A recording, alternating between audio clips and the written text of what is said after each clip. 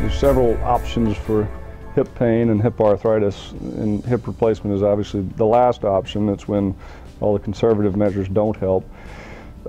Conservative measures being simple things like exercise, anti-inflammatories, weight loss, all the things. These are common sense things I think most people know and realize by the time they see me. Other options to consider would be sometimes we can do a cortisone injection of the hip.